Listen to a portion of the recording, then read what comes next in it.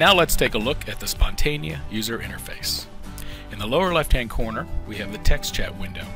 Here you can send a message to the group or an individual. In the center of the screen, we have two slider bars, one to adjust the microphone volume, the other to adjust the speaker volume. Clicking on the next button will open up the device configuration menu. If you're the moderator, you will have a record button. Next to that is the raised hand icon. The next three buttons will turn on or off your mic, speaker, and camera. To share an application, simply click this button. When someone is sharing an application, this icon will become active. Clicking on it will request remote desktop control. Click here to launch the whiteboard application.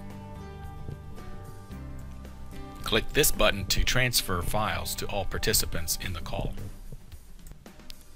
The next button allows you to add additional participants to the call, and clicking on this button will end the call.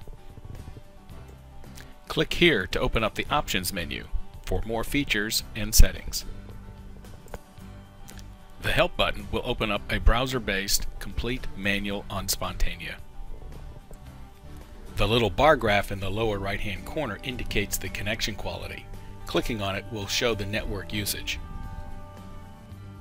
The number of users connected as well as your session ID or conference room number is indicated at the very top center of the screen. Click on the I for more information on this session as well as a URL link that can be copied and pasted and sent to others to join this conference.